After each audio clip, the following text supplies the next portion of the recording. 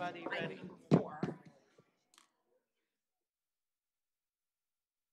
Oh.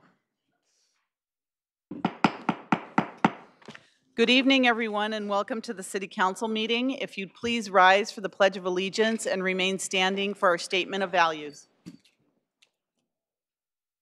I pledge allegiance to the flag of the United States of America and to the republic for which it stands, one nation, under God, indivisible, with liberty and justice for all. As we gather, we humbly seek blessings upon this meeting. May we act with the strength, courage, and will to perform our obligations and duties to our people with justice to all. Let us seek wisdom so that we may act in the best interest of our people, our neighbors, and our country.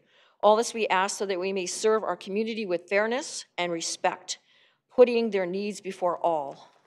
Thank you. Please be seated.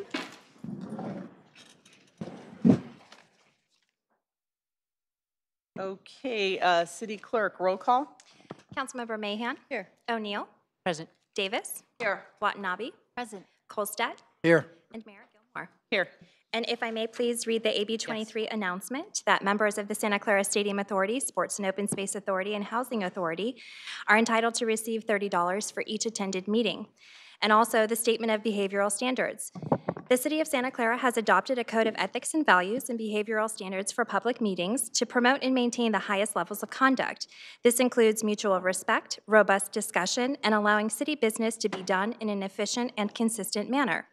Please note that, as the presiding officer, the mayor's direction in matters of process and decorum should be followed, and that use of the gavel indicates all conversations must conclude and everyone in attendance should come to order and attention. Welcome, and thank you for your participation. Thank you, City Clerk. Next, we have reports of action taken in closed session. City Attorney. Council took no reportable actions in closed session. Thank you, City Attorney. Next item, we have continuance and exceptions. Vice Mayor. Yes, yes, Mayor. I would like to make a motion that we move up from the consent calendar item 2S to be heard under special order of business this evening, please. So it would be the last special order of business after the 5 that we have. So yes. That's item 2S. That's action on the request from Santa Clara Pal Gal softball team for reimbursement of eligible expenses from the championship team fund. Okay, there's a motion. Is there a second? Motion second to move that item up.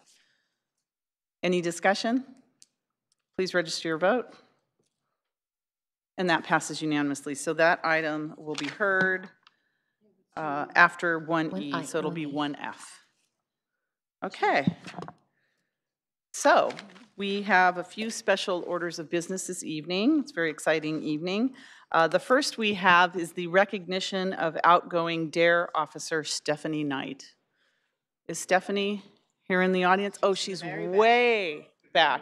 Stephanie, if you wouldn't mind coming forward so when we talk about you, everybody can take a look at you.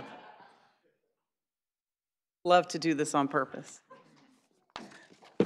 All right, so some of you may recognize Officer Knight, but for tonight's special order of business, the City Council would like to recognize outgoing DARE officer Stephanie Knight for her work on the Santa Clara's DARE program.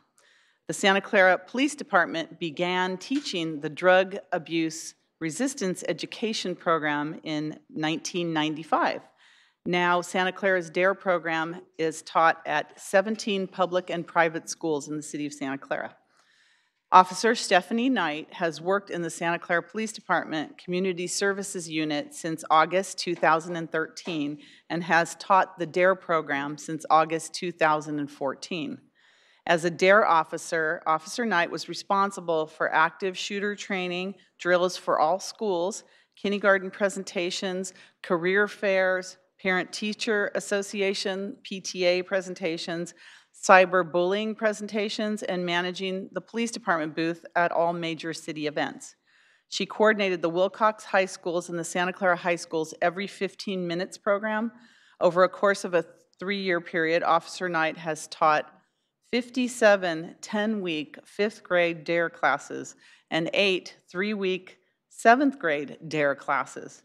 So in recognition of Officer Knight's work with the Santa Clara Police Department as a DARE officer and her dedication to teaching Santa Clara's youth, we would like to present her with the Certificate of Special Mayoral Recognition. So just on a personal note, I have attended many DARE graduations in Santa Clara over the last few years, and Officer Knight has presided over many of them. And I just wanted to say that she connects extremely well with our 5th graders and 7th graders here in Santa Clara and teaching them lifelong skills for drug resistance, drug and alcohol resistance, cyberbullying, bullying, stress management, tobacco abuse, all the types of life lessons that are, especially our 5th graders, they're at the right age to receive this type of information, and she connects so well with the students in our community. And I have admired her and the actual, she's very detail-oriented, doesn't leave a single detail to anyone's imagination. She takes care of everything, and she has such a special connection with the youth in our community. I know that the things that she has taught our youth in Santa Clara, they are going to remember for the rest of their lives, and they're going to use the tools that she has given them the rest of their lives in many, many different situations. They're a testament to her wonderful work in the 5th grade communities here at our schools in Santa Clara, and so we want to take the time to honor Officer Knight for her good work. And I wish you could be in that program another 4 years. Maybe you can take a year off. Is Chief here? Oh, okay. And she needs to go back because she really does a phenomenal job. So Chief Sellers, if you'd like to come up and say a few words about Officer Knight. Oh, no, it's okay. It's okay, Stephanie. You're right, good. Well, first of all, Mayor and Council, I just, again, as of last night, I just want to thank you very much for recognizing our DARE program, and especially Officer Knight for all of her service that she's provided to the city. But you're absolutely right. She has formed a connection with our 5th and 7th graders, which is amazing, especially when you see her interacting with them, especially at the Art and Wine Festival, and people who have graduated over the last 4 years through the DARE program. They come up to her and talk to her and catch up, and it's an absolutely wonderful program. I'm so happy she's still with us and going to back into patrol. Unlike yesterday. Yes, exactly, back in patrol. And one other thing, she is an exceptional crime scene investigator too. She does all of our crime scene work, which is very much appreciated, and she's going to continue that in patrol. And I just, again, want to thank her very much for her years of service in the DARE program, and I know she'll continue to build that relationship with our community as she moves forward. So congratulations. Thank you. Before you speak, Vice Mayor Watanabe? Yeah, thank you, Mayor. And thank you, Officer Knight, for your service to the DARE program. I just have to add one comment because the mayor mentioned about how meticulous and precise you are, and I just have to share about how when we got our invites for our calendars, they were always 15 minutes. We were always scheduled to be there 15 minutes ahead, and we would get there and thinking that we had to be there at 8:45, but actually it was starting at 9 o'clock, and we'd all be standing around like, why are we all here? So all I can say is everybody's going to be late going forward, okay? So, but no, it was a wonderful thing that you did to make sure that we were all there on time because it was a very important program. And when you saw those students, and especially all the parents and grandparents that came to support, their students, it was wonderful. So it showed just how much it meant to the families as well as the students. So thank you for your dedication to the program. And we didn't catch on till later that she was doing that to us. We finally caught on. Officer Knight, would you like to say a few words? Thank you for all of your support and with the DARE program. And it really meant a lot to the kids when I got to tell them, your VIP guests are going to be the mayor's office, the city council members, it's going to be the chief's office, like all my bosses. And the kids were always so amazed. Like, they want to come to see us? I'm like, yes. So I think it just helped really establish a better bond with the kids, and then for their parents to see all of you guys there and all of your support. So thank you very much for supporting that program. I'm really gonna miss it, so I just gotta wait 18 months before I can put back in. So. Yay. Oh. Yay. I do want to do it again. So. Wonderful. So if you could please join us, and Chief, if you have your staff here that would like to join us up here for a photo. you like to introduce him? Yes.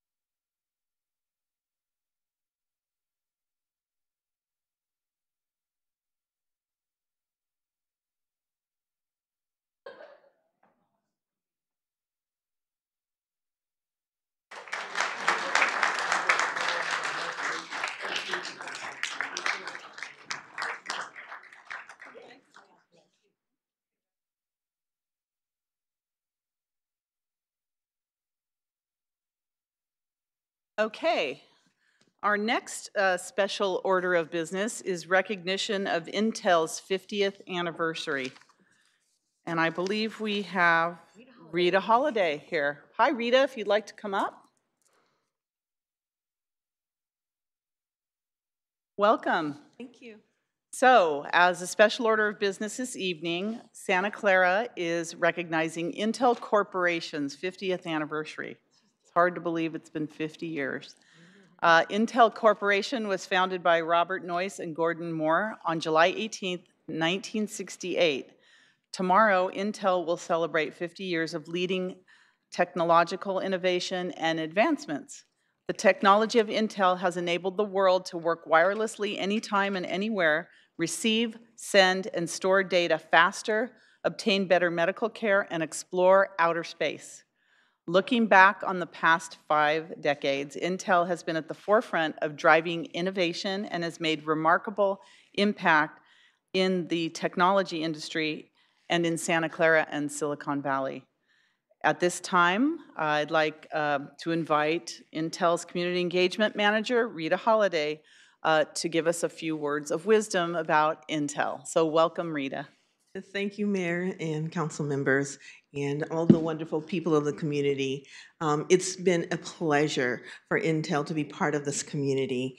And we're just overwhelmed with that the city wanted to recognize us because we're here because you let us be who we need to be. And we hope that we're here another 50 years. So thank you so much. Okay, thank you, but don't go anywhere yet because now I'd like to invite Congressman Ro Khanna's District Director, Chris Moylan, up to the podium. He has a few words to say.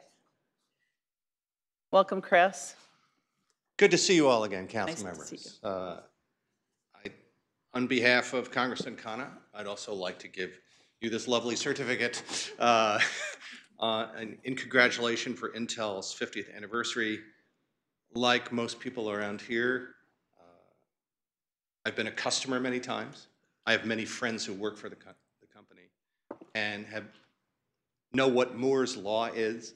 And you know, this company has really made a huge difference, not just making products and convincing people that they need them, but making things that really people did need and that have really enabled a huge amount of the technology that drives this whole valley.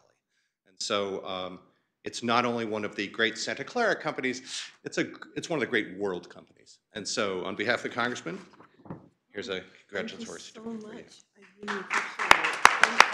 You're very welcome. So when we talk about Santa Clara and the corporate headquarters that we have in Santa Clara, Intel is always the first one we always list.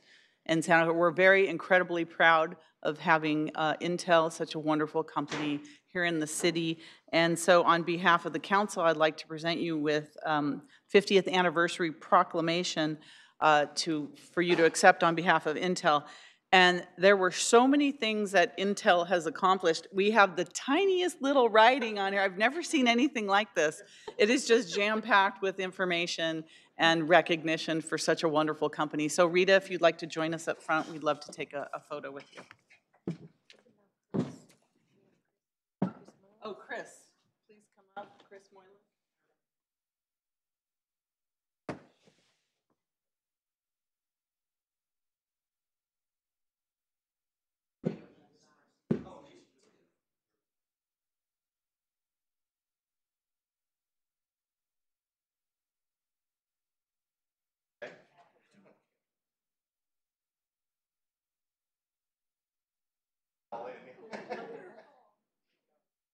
All right. Her phone first. 1, 2, 3, and one for good measure. Second camera. More.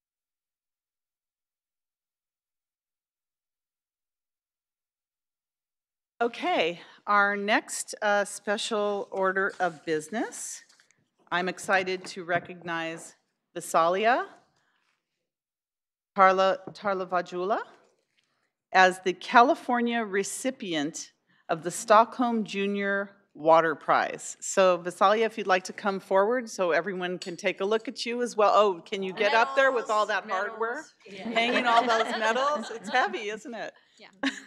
So I want to thank Vice Mayor Watanabe for inviting Visalia to come forward here. So I want to talk a little bit about the special awards that she has won.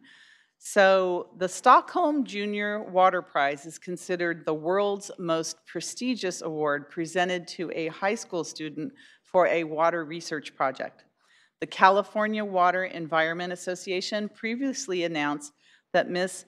Talavajula, I'm so sorry if I say it wrong, from Wilcox High School in Santa Clara, California, represented the state of California at the national competition for the third time, June 15th through 17th, 2018, at the University of North Carolina at Charlotte. Her project was titled Irrigation Water Usage Efficiency Improvement by Modification of Root Zone Soil Properties Using Carbon Sequestration. Right? Did you all, sequestration, thank you. Got all that. It's Sequestration. I knew that. The national winner will represent the United States at the international competition held during World Water Week in Stockholm in late August. At this time, I'd like to invite Gary Welling, our Director of Water and Sewer Utilities, to speak and introduce her and her family. So Gary, if you'd like to come forward, please. It's my pleasure to introduce Vishela and her father, Sai, and mother, Isabella. Sai, would you like to come up, please, as well? Come on, Mom and Dad. I had a few minutes here to chat with Vishela, a very, very impressive young lady, local high school student, as you mentioned. I'll mention a couple other things that she's working on and she's been involved with. She was one of 10 finalists for the Clean Tech International Competition on Climate Change, held recently in Stony Brook University in Long Island, New York. And if that wasn't impressive enough, she's a finalist in the Think MIT Scholarship Program, presenting her science project titled Smart Scheduling of Irrigation Using Weather-Censored Data. She was also elected chairperson of the Santa Clara Valley Water District Youth Commission, which is doing public education to increase the community's awareness of water. So she's interested in a career in STEM, and I think it'd be appropriate if you want to talk a little bit about your project. Yes, please. Yes, great. So I've actually been working on my project for about 3 years. So the first year that I worked on my project, I worked to improve subsurface irrigation. I did this by creating a topsoil bed made up of perlite and peat moss, and I was able to save about 25% of water with this method. The second year, I actually worked on creating my own version instead of using subsurface irrigation, which is very expensive. So I did this by using the gravity-fed drip method, and I created my own insert. And what I did is I let water infiltrate all the way down to the root zone, and I kept that topsoil bed to continue reducing evaporation loss. The third year, which is this year, I created the PCL, or the percolation control layer. And what I did is I amended it with 33% charcoal. So the PCL layer was supposed to reduce percolation loss, which is water loss down to gravity, down to groundwater due to gravity. But it also did three other things. So it did the percolation, like I said. It also did carbon sequestration, which is instead of letting CO2 or carbon oxidize and go into the atmosphere and become greenhouse gases, which really destroys our atmosphere, it puts carbon below the surface. And then it also increased the plant yield, and also increased the root health of the plants that I planted. And all in all, the big takeaway from my project is that with 50% less water, I had a 50% higher crop yield. Yeah. Wow.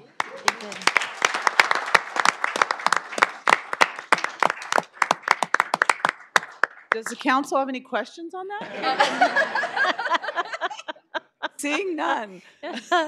Vice Mayor Watanabe, Oh, do you have a few things to say about thank you, this Mayor. incredible young lady? Yes, she is a very incredible young lady. I first I was introduced to Visala when she was actually in Sister Cities, and she traveled to Coimbra, Portugal. And actually, while she was there with the chaperone, Ruth Lemon, who's also here tonight, Visala actually had to participate in a online interview through Skype as part of the competition. So, I mean, she never let an opportunity go by to be able to just keep this project moving forward.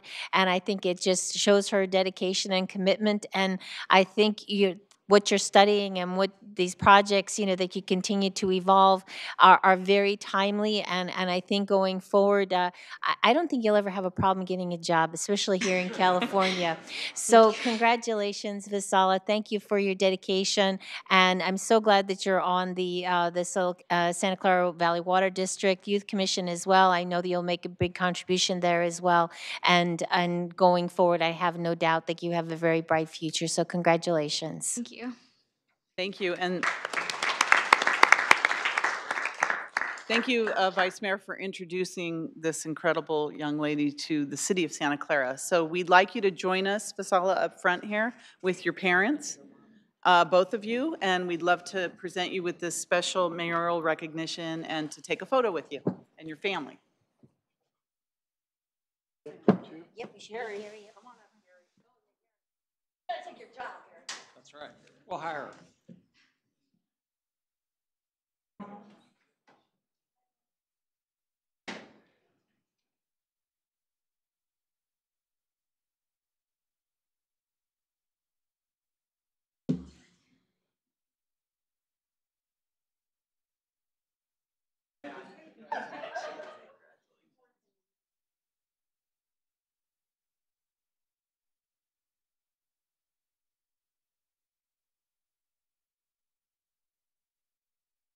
Teresa, you're okay. We've got 3 cameras, so this one's going to be 1, 2.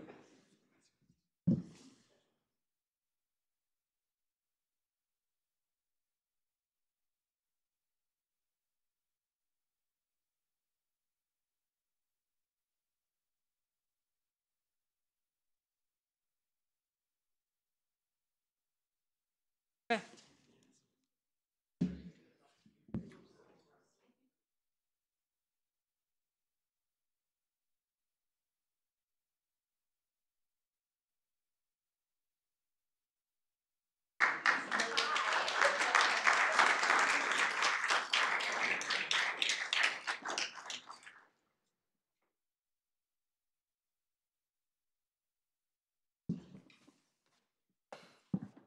Hard to top that one. Okay. Whew.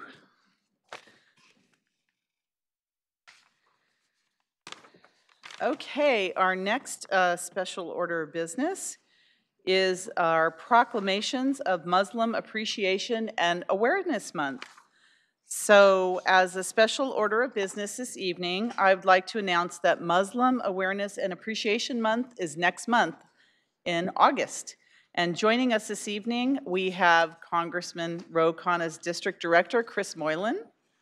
You haven't left yet, Chris, have you? Who will join us in honoring Muslim Awareness and Appreciation Month. We also have representatives from both MCA, the Muslim Community Association, and CARE joining us this evening. And so Muslim Awareness and Appreciation Month honors generations of Muslim Americans for their many social, cultural, and economic contributions to our city of Santa Clara, state, and across the country. At this time, I'd like to invite MCA President Kamal Khoratim up to the podium, please.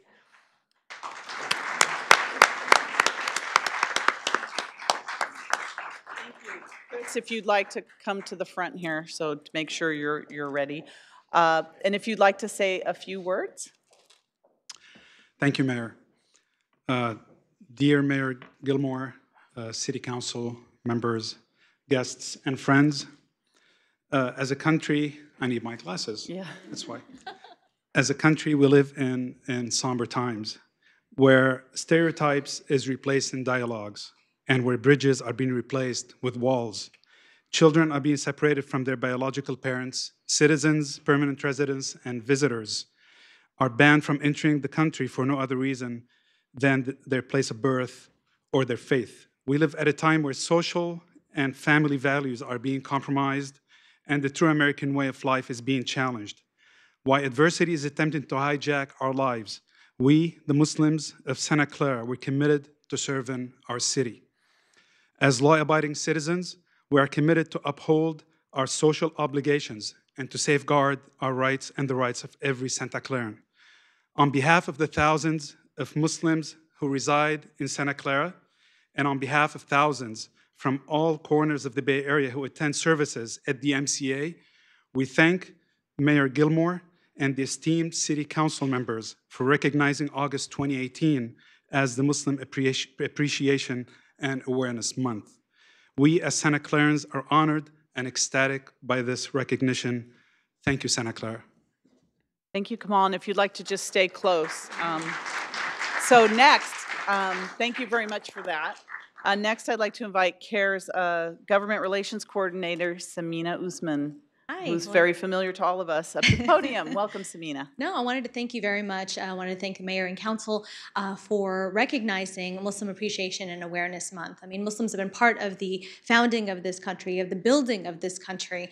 We've been part of the fabric. I mean, you know, whether it be, you know, we're your lawyers, we're your activists, we are your doctors. I mean, we have been part of this community, you know, for many decades as well. And so, you know, we're honored to be receiving this proclamation and this recognition from the City Council, especially when we have, I mean, we've been having so much discord in this country, especially in the past couple years and definitely in this past year. And we're hearing messages from, you know, the very highest office of our country that have been very negative and very damaging. And you have a Muslim travel ban, which has separated numerous families, you know, and it is a Muslim travel ban. And so this is why it's crucial for our elected officials to stand firm with the Muslim community, to show their support, to show their solidarity. And so we're truly appreciative of this. So thank you.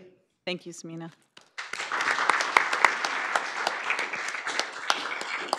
And I'd like also to thank Chief Sellers and the entire Santa Clara Police Department for standing firm in support of the rights of all the Santa Clarans, including the Muslims here. Thank you. Thank you.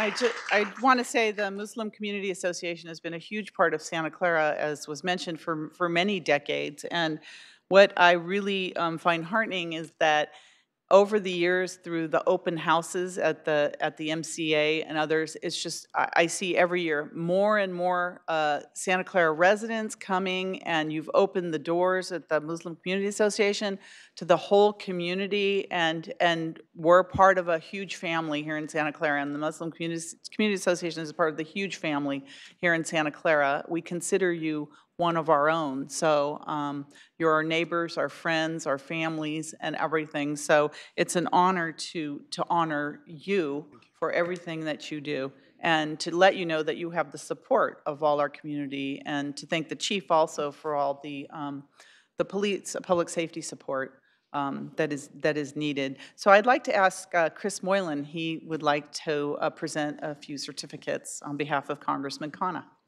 Yes, thank you. The points about the climate in which we're living are very well taken. And the point that our elected officials have to stand up for us is very well taken. And you see, obviously, your city officials are standing up in favor of peace and community. And I know that there have been some problems with the executive branch of the federal government and the judicial branch that upheld the action of the executive branch. But you have friends in the legislative branch, I can at least say. And I'm here to represent one of them, Congressman Khanna, and I have a certificate for the MCA, and I have a certificate for CARE. And on behalf of the congressman, I'd like to echo the mayor's words that we stand behind anyone who is working for peace, working for us all to get along. Right? We don't need these people from some higher level of government to come into our communities and mess things up for us. And while the fight continues at that highest level of government to undo or fix things that we know to be wrong, at least here, we know we all do our best to make a safe space for all of each other. So on behalf of the congressman, thank you for the work that you do. Thank you, Chris. So now, on behalf of the City Council, we'd like to present both MCA and CARE with city proclamations in honor of August as Muslim Awareness and Appreciation Month. And if you'd like to please come forward. Is it possible for us to get the community members who have come out today as well to join us for this picture? Okay, thank you. If we can get the community members to come out.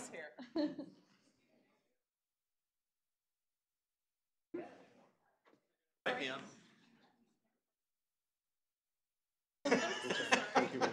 You're very welcome.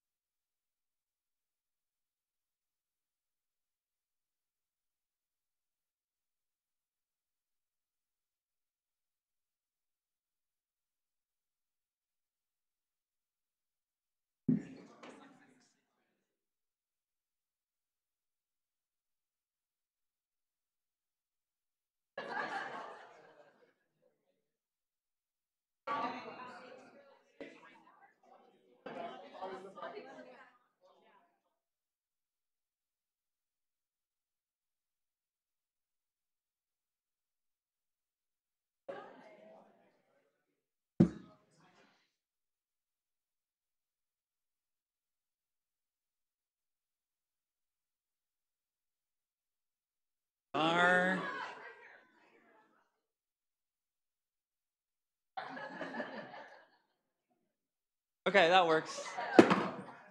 Uh-oh. That's probably, that, you know? Okay. It works if you want to get up there, I think. Hossam.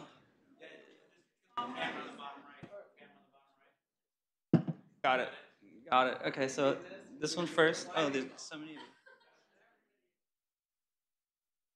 Okay, ready? 1, 2.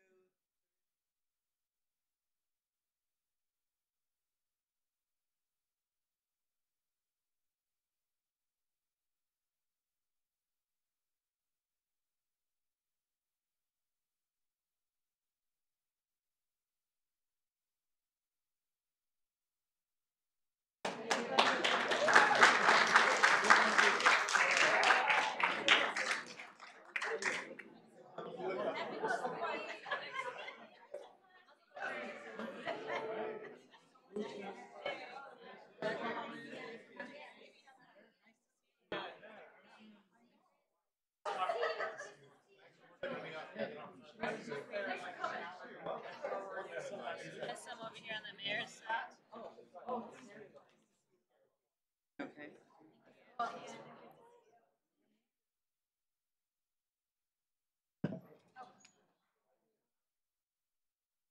the joint? No, just a little water spill. 2F to 1F. No, we got cultural commission, right? Oh, what's that? Okay. Just a little water spill. Oh, that's okay. We don't care. On my phone. Okay. Am I water spill? No. Oh, okay. Lisa's water spill. Oh, okay. Okay, the next item we have is the Cultural Commission presentation of upcoming events in August and September. Woohoo, Debbie. Debbie is here Hi. to tell us about our chair of the Cultural Commission. Welcome. Thank you, thank you. This is my first time. Do I press the center or the?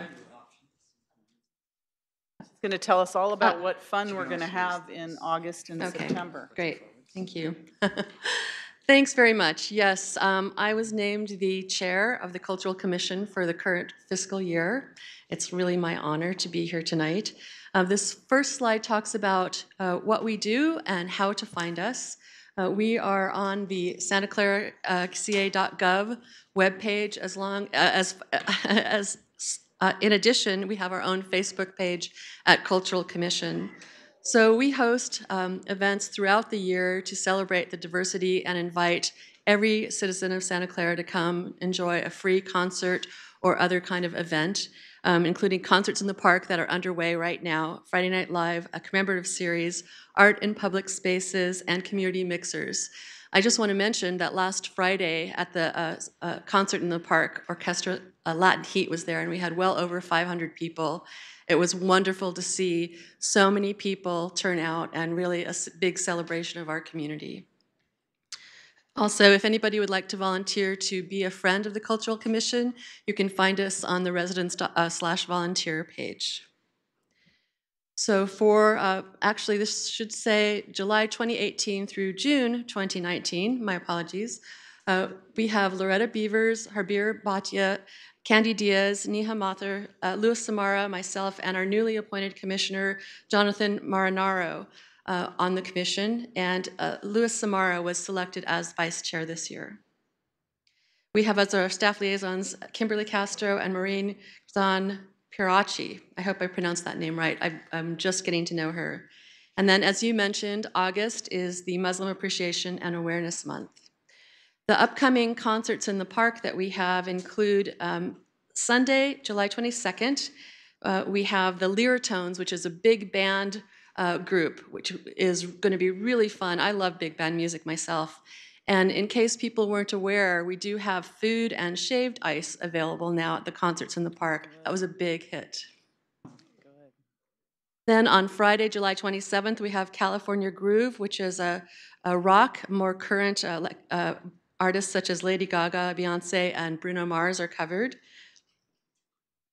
And then Friday, August 3rd, we have our Franklin Street Dance, our annual Franklin Street Dance, and we hope everybody comes out for that. It's going to be a full day with food vendors, beer and wine, children's activities, interactive art, and much more, as well as everybody's favorites, the Hitmen. So that is from 6:30 to 9 p.m. at Franklin Square. And then we also have a few more concerts in the park in August. The Funky Souls on Sunday, August 12th from 2:30 to 4, and the House Rockers on Friday, August 17th from 6:30 to 8 o'clock.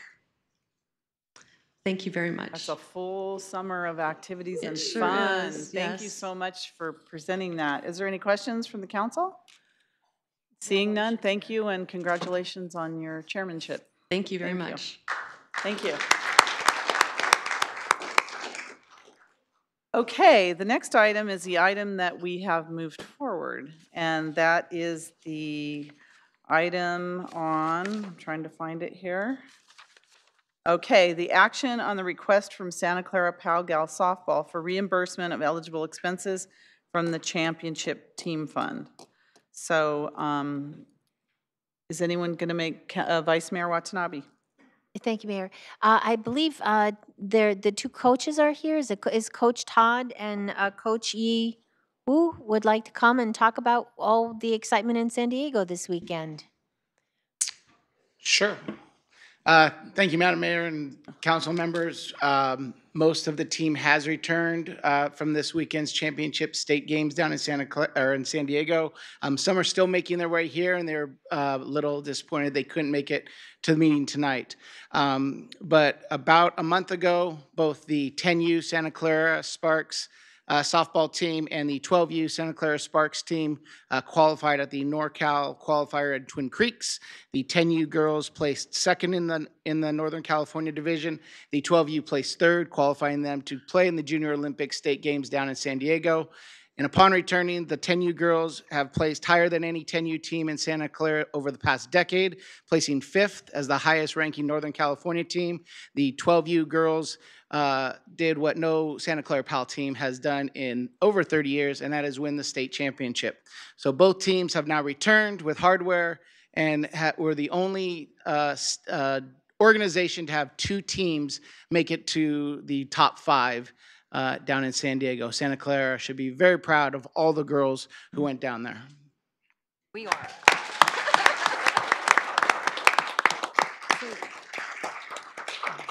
Make the motion. And we've asked them to all to come on August 21st under special order of business so we can properly honor them for their wonderful achievements. We're very, very proud of them. Can we go ahead and Vice make Mayor the- Watanabe? Thank you, Mayor. Can we go ahead and make the motion now to, they had applied for travel reimbursement as part of, to help them with their trip to San Diego. And if it's okay, I'd like to go ahead and just make the motion to approve the Santa Clara Pal Gal softball's request for reimbursement of $2,514 for eligible expenses, subject to audit from the championship team fund for participation in the 2018 California State Games USA Softball C Region 14 Championship Tournament in San Diego, California. There's a motion and a second. Any questions from the council? All right. Any questions from the public? Please register your vote. And that passes unanimously. Congratulations, and we'll see you on August 21st. Thank you, Council. Congratulations, ladies.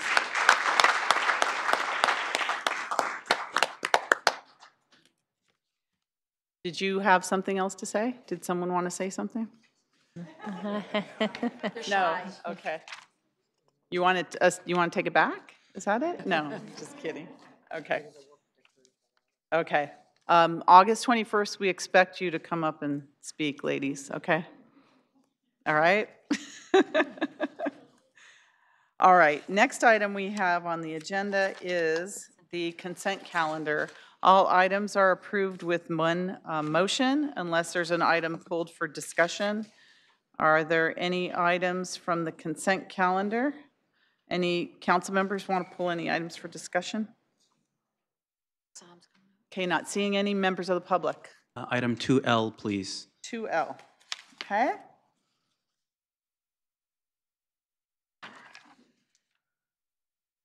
That's action on the appropriation of asset forfeiture funds for fiscal year 2018-19.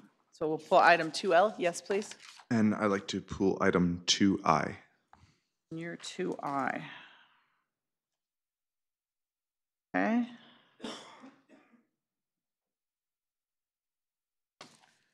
And 2I is action on adoption of ordinance assigning professional responsibilities from the elected city clerk to the assistant city clerk and setting the salary of the elected city clerk commensurate with the stipend and benefits of a council member. Any other member of the public wanting to pull anything? Okay. Approve balance of consent Is calendar. there's a motion to approve the balance of the consent calendar. Is there a second? Motion and second to approve items that have not been pulled for discussion. Any member of the council? Member of the public? Okay, please register your vote on the consent calendar. And that passes unanimously. Okay, let's find where this consent calendar ends here. It's very long today.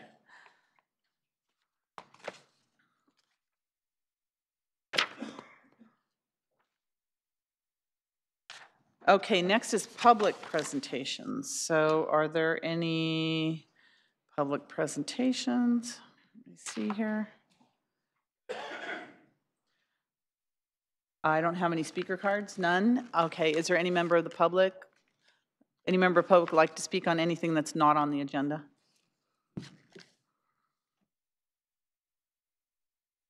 Hello there. Anthony Becker. I see that a lot of the people from Reclaiming Downtown had left already, but I'm going to do this for them. Reclaiming Downtown has restored a vision that had once been lost. They had made us all fall in love with our city again, and we are so rich with our history. These grand efforts by Dan, Rod, Mary, Don, and co. are not to go unnoticed.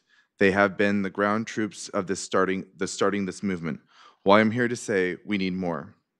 We need more to get that momentum out in the streets and to the people. Instead of surveys, instead of building up how many people we can be a part of on Facebook, we need to take it further, a step ahead, and take this to the people. The city has funds for 2 ballot measures. The first, the cannabis tax, that should be used to settle debts and not create any more. But at the same time, we need to have a ballot measure that will be for a brand new downtown. A ballot measure that will give us a lot of options. It needs a precise plan and the support of the people. Tonight, the Franklin Street easement was a positive direction. I know most of you may disagree from the Reclaiming Downtown group that just getting this piece is not enough, but it is a piece for our dream. Remember, this is a game of Monopoly, not a game of Jenga. If we leave this easement, if we do not take this easement, which we already did as of this now, we have now the bargaining chip and are finally starting the process to build this. If you want Park Central land, then the city should buy the whole thing from the landowners like Prometheus to create our downtown. Piece by piece, brick by brick, we shall achieve our downtown. A ballot initiative would generate the funds through fees associated to the new project developments by businesses, traffic mitigation fees, and maybe even the cannabis funds, if that is even an option. Reclaiming our downtown started this fire, and now I would hope to see this movement stand in front of stores, parks, and a blitzkrieg of nothing but registered voters and residents signing this to put forward a pipe dream that finally will make it a reality here in Santa Clara. I would be the first and proud signature on that list if I have the option to be on there, as well as I bet some council members would even like to sign that too for a ballot measure. No one can deny the voters' voice. No one can deny a law. If they could bulldoze our downtown in '68, we can surely rebuild it in the foreseeable future. If you build it, they will come, they said in Field of Dreams. I believe that's the truth. I believe we are hungry, and it's time to make it happen. This is the Santa Clara Renaissance, so let's strike while that iron is hot. This is Santa Clara, the center of what's possible. Let's make it happen. Thank you. Thank you. Any other member of the public? Please come forward. Okay, seeing none. The next items we have are consent items pulled for discussion. And the first is 2I. Is that Hassan? Or Anthony? Please come back. The item on the city, assistant city clerk. Yes. All right, I'm doing this for the record. So our city attorney has stated that if the judge picks 7 districts in violation, it violates our charter. So does 6 districts, 2 districts, so on. Yet this ruling will make us change our laws. So it's either courts or the people that change the laws or the rules. Examples could be like Prop 8. The voters said no back in 2008 to gay marriage. The courts rejected that. So why aren't we putting a ballot measure forward to amend this, to even amend just the job title? Therefore, I go to the City Council deems it to be interest of the City of Santa Clara to formally assign the professional responsibilities of City Clerk. Therefore, I believe the voters have the best interest to decide this. We just have to change the job description and amend the charter. At the same time, the commencing of the July 9th commission by the Civil Service Commission to set the salary, that is a violation of Measure O, I believe, because it only states that City Council and Mayor salaries are in there. That will also need to be amended too if we do this. And therefore, it is described now as an ordinance, which I believe if ordinances are on there, they are usually amended by electors or by ballot. So I question, is this a misuse of power? Because we're not separating the 2 powers. It distinctly states in our charter that we do need to separate them, and it does need to be an elected position. that if we do need to amend it in some way or form. Changing it requires a charter vote by the people. So I ask, are we intentionally misinterpreting the charter, or are we setting ourselves up for another lawsuit because we're lacking the voter input on changing a description of an elected official? Thank you. Thank you. Are any other comments on that before I ask the clerk or city attorney? Was it, we're not changing the city clerk or the charter requirements for the city clerk? City attorney? The charter provision that lists the duties of the city clerk also has at the end of it an ability for the council to assign those duties to other members of the other employees of the city, and that's exactly what the ordinance does. It assigns most of the record-keeping type functions of the city clerk to the assistant city clerk in accordance with the charter provisions. So it's not necessary for a charter change? We're not violating the charter? No, it's consistent with the charter. I mean, the ordinance was written to be consistent with the charter. Thank you. Any questions?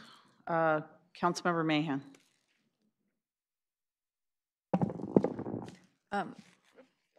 It's no surprise I've been against this all along. I think it's an end run around our charter. I understand it meets the letter of the law, but there's such a thing as the spirit of the law, and we've had an elected city clerk since we've had our charter.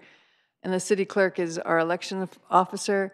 I think it's very important that that office be independent, be objective, be answerable to the electorate of the city of Santa Clara. So I'm not going to support this motion. City attorney. I just wanted to point out that the ordinance does not assign the elections officer duties of the city clerk to the assistant city clerk. So the elected officer will continue to be the elections officer. The elected city clerk will continue to be the elections officer of the city under the ordinance. I thought. Okay. Thank you. Councilmember O'Neill? Yes, I just wanted to kind of follow on to the city attorney's comments. And we have had some study sessions. We've had several meetings about this. And, what I've observed over the years is that the functions of a city clerk have gotten a lot more complicated. And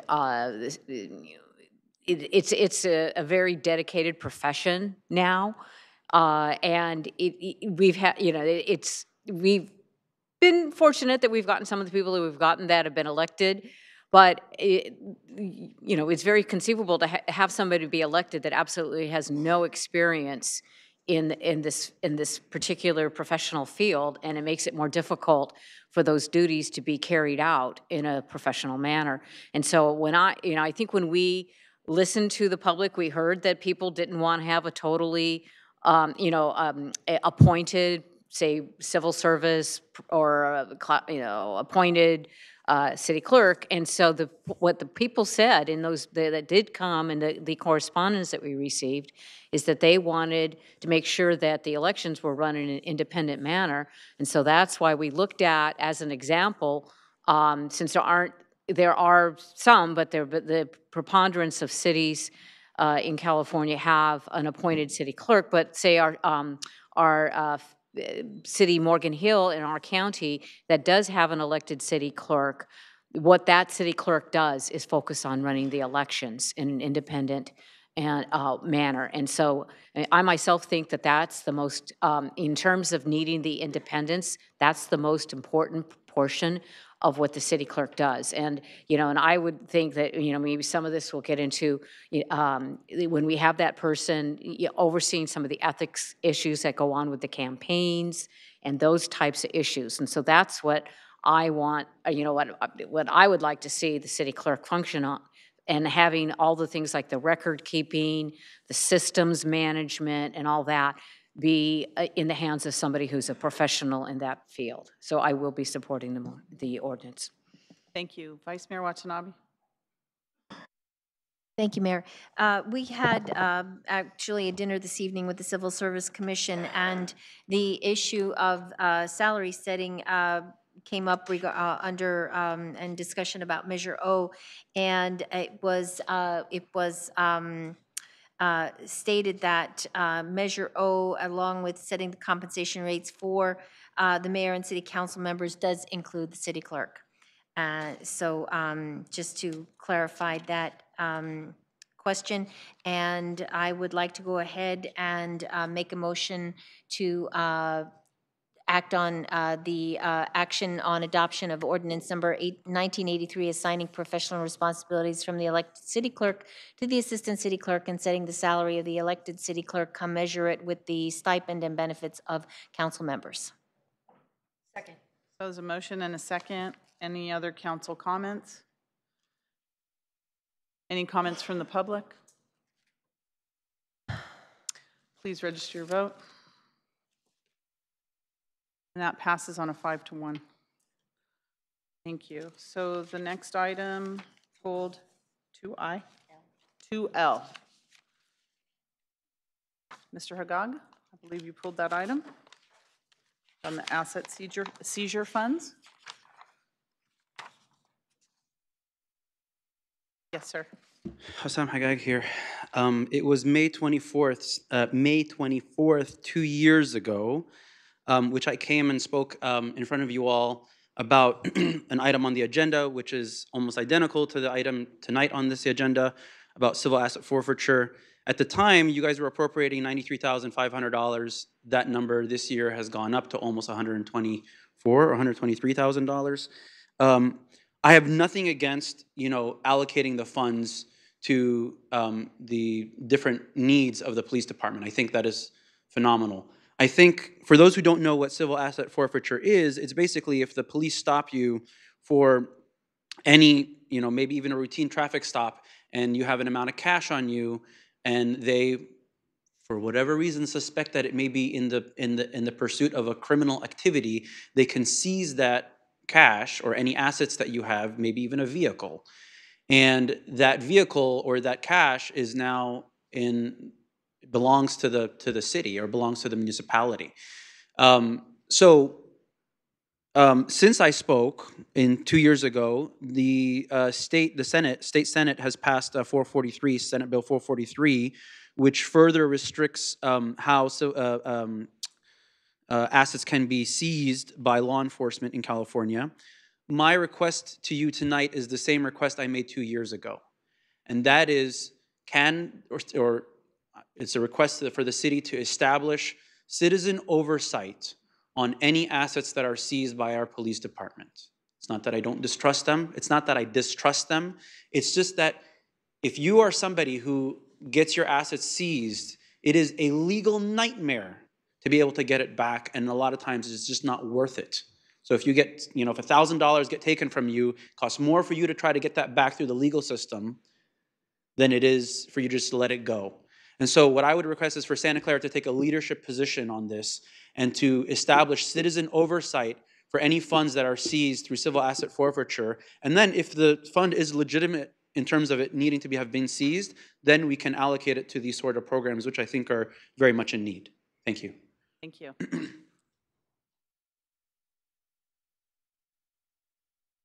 Council members, comment on that? Councilmember Colstead. I'd like to move approval of item 2L on the consent calendar. Second by Councilmember Mahan. Councilmember O'Neill. Thank you. I don't know if the chief would be prepared to say anything tonight. I mean, I hate to admit that I don't know that much about this. I mean, I always assumed that these funds were like funds that were confiscated like during, drug busts and things like that. So I don't know if he can speak to it at all as to how these seizures happen. For as long as I can recall being in charge and also involved in asset seizure forfeiture, when funds are seized, they're then given, if it's a state level, it's given to our local district attorney's office, at which time a conviction has to be applied to the individual who was arrested and the funds were seized. Once it's been adjudicated, The funds are then released by the district attorney's office to the agencies, and a percentage is given to the district attorney's office. Same thing for any federal task force that you belong to. You are notified and you have to see if you are eligible for those funds, and the conviction has to apply. And that's what, before we can obtain and get any kind of seizure money, a conviction has to apply by the individual. I mean, so somebody has to be convicted and then their assets are permanently, Yes, but we are not holding them and keeping them without the due process. It has to go through the district attorney's office or the judicial system. Okay, City Attorney, you look like you might want. Yeah, the Fifth Amendment, the Fifth Amendment or the Fourth Amendment that prohibits a seizure of property without due process. It's the Fifth Amendment, requires due process. So these are both federal and state statutes that have due process requirements before the property could be seized by the government as a a product of a crime.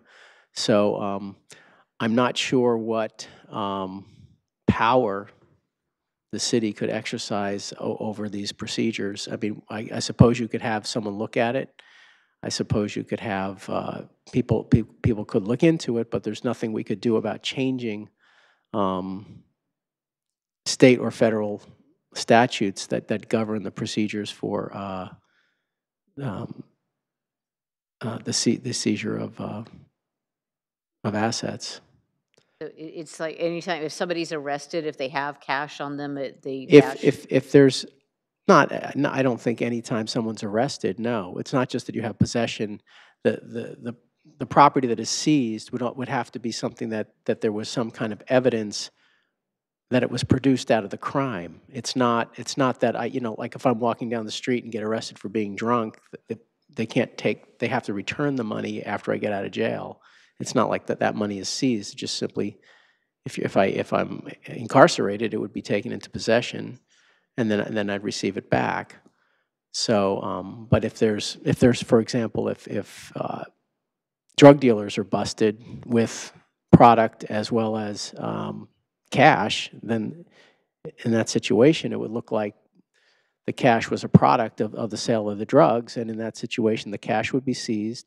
If there was a conviction, correct me if I'm wrong, Chief, but this is how I understand it to be. Then there would be a procedure if someone wanted to say, okay, well that was my mother-in-law's cash that I just happened to have in a car and it wasn't really part of the crime. There would be a procedure for the person to offer proof, and it would be adjudicated as to whether or not that money would be forfeited to the government as assets as a product of a crime, or whether it should be returned to the rightful owner. So I mean, these are all statutes that the cities doesn't have any real control over. And I do apologize for not being clear. Any assets that are seized are proceeds from any illegal activity, like narcotic sales. It's not just you just went to the ATM machine and had $200 and was arrested for drunk in public. We are not seizing that. It's involved in a criminal investigation, and it's proceeds from that criminal activity is the reason for. All right, thank you. Chief, can I ask you a question? Are these funds generated from the city of Santa Clara? Are they state funds and we just get a share of whatever our proceeds may be? Is it a share of a larger pool, or are they directly from the city? How does it work? Yes and no. So okay. Locally, if our officers do an investigation and there's a possession for sales or a sales investigation of illegal narcotics, and there's a large cash, potentially we can go through the seizure process, and the district attorney's office would process the seizure along with the criminal investigation. We do have a member involved that's associated with the Department DEA task force, and any investigation that they're involved in the San Jose task force, there is a sharing. We do share assets. Okay, even though so it's a not combination. Specifically our investigation, that's correct. So if we were to have an oversight group to look at it, we're getting monies from different pots. From right now, we're getting These from the DEA task force, and then our own internal from the district attorney's office. Okay. So it would be better to talk to the DA or something? Thank you. Councilmember Kolstad, did you have additional? Okay. Motion and a second on the floor. Is there any other comments? Assam, would you like to make a further comment? Well, I thought my first one was why I was pulling it, and then now I get. Go ahead. Or is that okay? Okay. So, I mean, again, if you need to take a motion on the item for allocating those funds have already been seized. This isn't, my comments tonight are not about the funds that have already been seized because that has already gone through the process. My comment is that, yes, there's legal proceeding. I would urge the council to give direction to city staff to look into this further to see what can be done as much as we can for citizen oversight over these funds. These are funds that are, as the chief just mentioned, are seized during regular police activity. Likely doesn't happen in Santa Clara that you have police officers that are illegitimately seizing stuff. I'm not suggesting that at all, but there are a ton of stories nationwide. Because again, this is based on federal law, where police, maybe they're racist, maybe they just have beef with the person that they're pulling over, and it is somebody's mother-in-law's money that they just, inheritance money that they just withdrew from the bank and are going to put it in theirs, and it's been seized, and it is a nightmare to retrieve that through the legal process. 2 years ago, when I sent you guys the email after speaking here in council, I also included a very informative link to a video that talks in detail length. I'm happy to send it to you guys again to look at what civil asset forfeiture has done to folks nationwide. What I urge is that Santa Clara take a leadership position and look at whatever we can, even if it's a little step in the process, to make it more fair for any residents who have had their assets seized, with something as simple as a citizen oversight committee that reviews civil asset forfeiture cases, and just, the police would come and say, this was money collected during a drug bust, or this was money that was confiscated during a routine traffic stop. And at that point, the committee can say, well, what happened in that traffic stop? Where do you think that money is coming from? It's not that the committee is going to serve, judge, jury, and executioner, but they are there to give the citizens an easier way out than having to go through a lengthier court process. So again, my request is just to see what we can do. I don't know what the answer is legally, what we can or can't do. Thank you. Okay, thank you. So the item on the agenda is to approve the appropriation of what's already there. I would suggest you send us that information again, and we can look at putting it on a future agenda as a written petition. Okay? Yes. Maybe I can just shed a little light on this. The law that gives public officials the right to seize property is a state law. It's a statute that was voted on by the state legislature, signed by our governor. And the property has to be the instrumentality of a crime. It can't be a traffic stop. It's usually, I remember a few years back, the Santa Clara Police Department pulled over a Rolls Royce that was full of heroin and money, and the Rolls Royce became the property of the city of Santa Clara.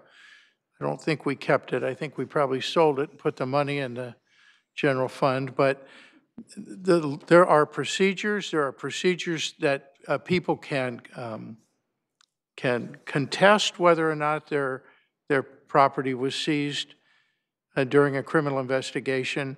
I'm pretty sure that SB 468 did not pass both houses of the legislature and get signed into law.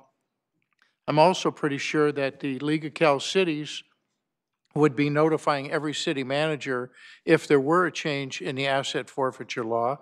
Cal Chiefs would be notifying all the police chiefs in the state if there were a change. This statute has been memorialized for years, and cities have been legally seizing assets of criminals convicted of crimes. And I'm not sure what goes on in the rest of the United States. I can't speak to that.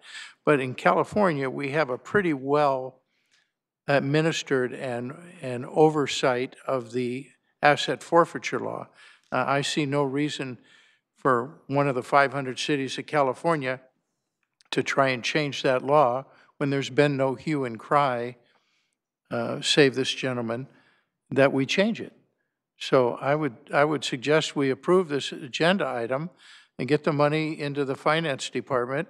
And, you know, if the city wants to respond to this gentleman about the law, that's fine. But I'm absolutely confident that it's being adhered to and legally as well. There's a motion and a second on the floor to approve the asset seizure funds. There's no other discussion. Please register your vote.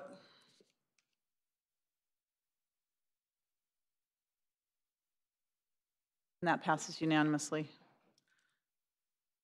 Okay, next item we have is the public hearing general business.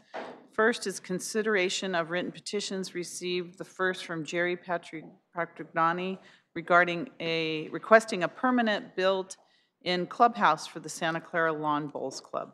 Jerry, if you'd like to come forward. Is he not here? Let's see. All right, is there,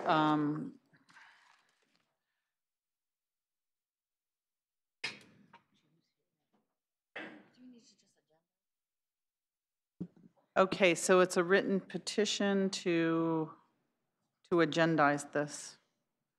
Set a future council meeting date to take action. Is there a motion to set a future date for action on this item? Second. Okay, there's a motion and a second. I would be supporting that motion, that we set this for do you need a specific council date or city manager? We would be looking at August 21st or 28th likely. So we'll, once we get that firmed up and work with. Please let him know. The Lawn written Bowls petitioner, Club. we'll make sure that we have a good date that works for him. Okay, so there's a motion and a second on that. Is there any discussion on just the lawn bowls written petition? On the lawn bowls? Just the lawn bowls. Okay, this is for the written petition. It's not the second one, just the first one? Okay, just on the lawn bowls. Please register your vote.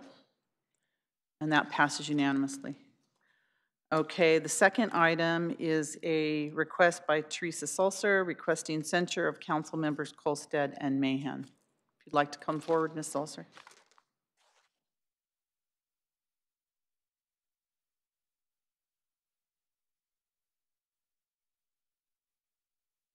So firstly, I'd like to thank you for including me on tonight's agenda. My petition to have a censure put in place comes from my belief that it is the responsibility of voting citizens to hold our elected officials responsible for their words and actions. To my mind, the censure process is a public record of when the council or a council member does not act in the best interests of the city and its residents. In our democracy, the role of the citizen is like that of a guardrail, creating an ample and a safe space for elected officials to work within. When these parameters are violated, it is our duty to speak up and object. This is how we best communicate that the work of the council reflects the will of the people. I would like to be clear that this request for a censure is specifically and only related to the events that took place at 1:30 a.m. on the night of June 13th. I'm not going to take the time here to reiterate the many objections that I have to what happened at that meeting. My position is well documented and has been shared with Council several times already. However, I do want to state that this request for censure is in no way intended to diminish or render unappreciated the hard and good work done by Council members Mahan and Kolstad over the many years that they have worked as public servants in the city of Santa Clara. Thank you for your time, and I hope that when this matter is resolved, we can all continue to work collaboratively and effectively together. Thank you. Councilmember Davis? I just wanted to ask, are we going to do this, or is this just for our? It really depends on what's the pleasure of the council in the event that there is interest in scheduling the item, I do want to make a presentation. In the event that there isn't any interest, there's no need for the presentation. Okay, so this was just for people to understand the process. Is this what this was about? Okay, I was just curious as to why this was up here. Okay. I also I wanted to hear if there was anyone else that had anything to speak on this. Otherwise, I would like to entertain a motion. So at the pleasure of the mayor, I'm seeing somebody up here. All right, Miss Rosa, and then I have Suds Jane.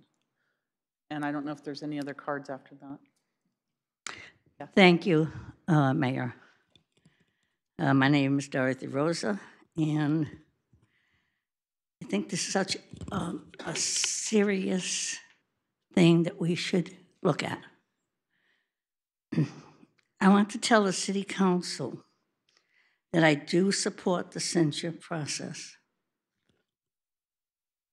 You need to be accountable for what you say or do. There are many people hurt by what the two of you did. Many people. It was absolutely the wrong thing to do. And you need to realize that. It was something underhanded. City Council knew not what you were going to do, which is wrong. It's an absolutely wrong thing to do. That's not what City Council is about. You make a decision when you sit and listen to the people of Santa Clara, and then you vote. On a more personal note, I happen to know Pat and Patricia very well. Patty Mahan. I know them for a long time. They were such wonderful people. They were wonderful people. I don't know what has happened to them. I don't know. But this is certainly not the two that I remember. We need to stop all this nastiness and angry stuff that you keep holding and use it to vote no on everything. Just so you know, that's my feeling about this whole situation. I certainly agree that something should be done about the censure. Thank you. Thank you. Mr. Jane? Welcome, sir. As the previous speaker said, we need to end this nastiness. I'm opposed to this censure. I think that it adds to the divisiveness and the nastiness. Now I'm going to read something from Kevin Park, because he couldn't be here. These are his words. While I understand the sentiment behind a desired censure against council members Mahan and Kolstad as one of the main people affected by their actions, as was I was here until 1:30 that night. I do not support this action, but just as during council seat appointment, I'm sure that a majority of council will disagree. Disagreement is a common thing that should be worked through, not punished. It is clear with every meeting that there is a disconnect within council. However, as with every relationship, it is rare that the problems are only on one side. I see no fewer than 6 sources at the dais, and the hidden issues of the majority bullying and the inability to compromise make me worry about larger things, such as preservation and respect for our charter, infrastructure, and neighborhoods. But the public see only the politicking, which is why we see these reactions from the public. To be clear, we were found in violation of the California Voting Rights Act. The passing of Measure A would not have stopped that. An appointment in June would not have negated that, as that occurred after the guilty verdict.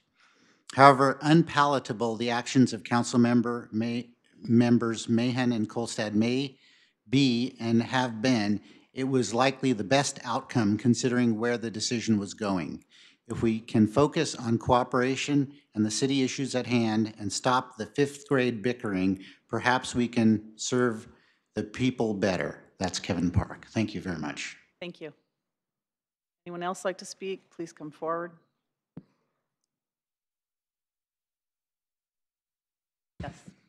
Heather. Anthony Becker. I do not support this action.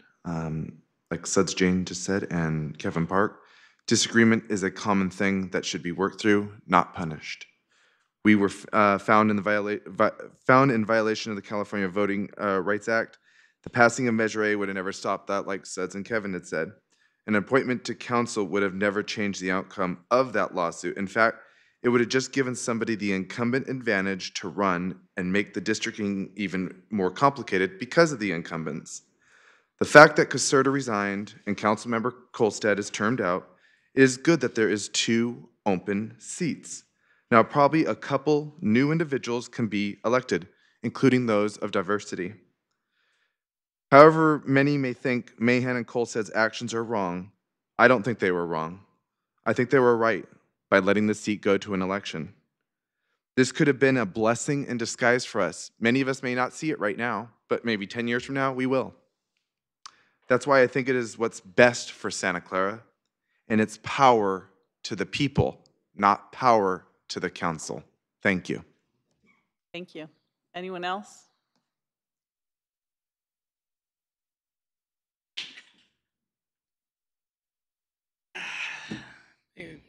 My name's Howard Myers, being Madam Mayor, council member, and staff. This isn't about different opinions. Several years ago, I served on the Charter Review Committee that redefined the provision allowing the council members to select a replacement when there's a vacancy. Now, I promoted the portion of that required a supermajority, thinking that that would perhaps have more unity than a simple majority might provide. But it never occurred to me it would be this misused. It'd be more understandable if the members had declared at the beginning of the meeting they would not be taking part in the vote for a replacement member. And even without an explanation, it would have shown more respect for those applicants that were waiting, eager to serve the city. There might be some rationale for choosing not to vote. There is a provision in the charter that allows at 30 days, if you don't select a replacement, it goes to the next election. So just not voting or voting no, it's not a crime. But now as for the true motives, we're left guessing. Many of us think it might have been intended to strike back at fellow council members over some disagreement. Now, if that's the case, you didn't strike at them, you struck at us, the residents, that you're sworn to serve. Now, you didn't just prevent a volunteer from serving, you reduced the number of council members available to service. Regardless of the reason for not voting, waiting until the end of the night is unforgivable and showed a complete disregard for others. That was mean and disrespectful. I think it is appropriate for the council to censure the 2 members, not just as a gesture of disagreement, but to let us, the residents, know that you also take it seriously. This isn't a matter of disagreeing or voting no. It's a matter of waiting until the end of the evening to say, oh, I'm not going to vote. No, that's not good. If you had just said so in the beginning, they wouldn't be here. Consideration, please. Thank you. Thank you. Anyone else? Please come forward. Welcome. Good evening, Mayor and City Council members. See, I completely agree with Howard's statement. I've been here many times and seen how both Mahan and Kolstad vote against the feelings of the residents. Their predetermined stance was by not voting for their replacement council member was obstructive and disrespectful to every member of Santa Clara. The candidates were put through the ringer for nothing. Both owe every candidate a personal apology for such a selfish act. Procedurally, the staff and candidates should have been notified not to put the candidates through their presentations. Frankly, censure is not severe enough. Thank you. Thank you. Anyone else? Forward. Welcome, sir. Hassan Hagag here. I also was one of the people who was personally affected by what happened that night. I was here till 1:30 in the morning, like the other candidates that were that had applied. I'd applied for other commissions before. Planning Commission, I applied for it twice. I didn't get it. And with every one of those applications, I got a letter from the mayor and council office, or the office of the mayor and council, thanking me for my application. And in all of those, it's always been on letterhead from the entire city council. I did receive a letter in the mail from the Office of the Mayor and Council after applying for the vacant seat.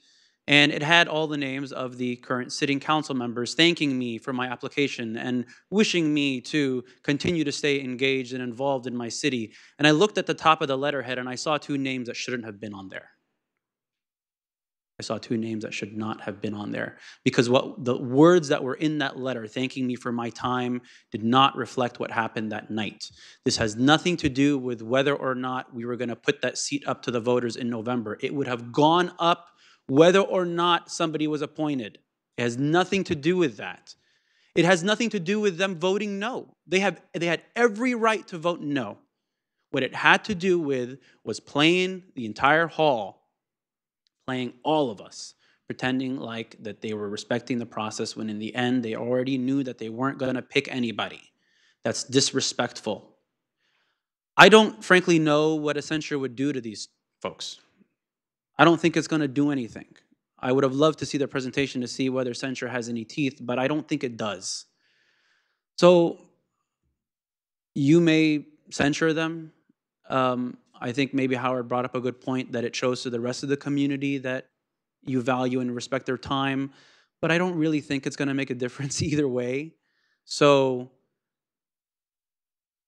it doesn't matter to me whether you vote yes or no, because they're not going to change their behavior, and the slap on the face of the residents has already been done. So thank you. Thank you. Any other members of the public? All right, Councilmember Davis. I want to thank you all for your conversation. It's obvious that this is definitely a serious issue to a lot of people in our community. They were very upset. A lot of people had things to say after the fact. But I think it's important that we respect our residents, and I think it's very important that we address this issue responsibly. So I want to put this in as a motion. First, I would like to refer this censorship, to the governance committee to come back to the full council with a recommendation for a process at our next available meeting, which I think is August 21st, but I don't want to load that up. I don't know at the pleasure of what's going on with that one. Second, I want to make sure that we remove the city manager and the city attorney from this process.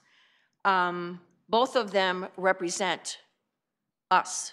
We hired them, so they need to be out of this. This is not about them. Third, the governance committee will have to hire outside legal counsel to deal with this, but I would like this report to come back to the full council so that we can evaluate a process and the responsibilities for either a censure and or admonition. I'm sorry, I'm going to say that wrong. Admonition. Admonishment. Thank you. So with that being said, I think that we have to have our COO or someone else be a liaison within the governance committee to figure this out, because I don't want either one of them engaged in that whatsoever, because I want that part of my motion to be loud and clear, that the city attorney nor the city manager should be involved in this process. So I just want to be clear, I did have a presentation, and my direct report should not also be involved in supporting this effort if this is the direction that the council wants to go in. What we can do is help procure services, independent services for the city council so that you have the resources that you need. But neither myself nor any of my direct reports should be involved. It's just a conflict of interest. So we need to figure out some type of administration. No, it's not a conflict of interest. Compromises. I think both of us feel the same way. Okay. And that is that we serve all 6 of you. Right. And it for us to have to be involved in assisting you with judging two of the 6 of you, it's just a difficult thing, and we would prefer not to, but there is no legal conflict of interest here. And so I think what we're suggesting is that we will assist you in obtaining outside parties if you wish to proceed with a possible censure, and you have a censure policy, and I think the city manager is prepared to go over that, and you could decide how you would like to proceed in terms of setting something for a future date.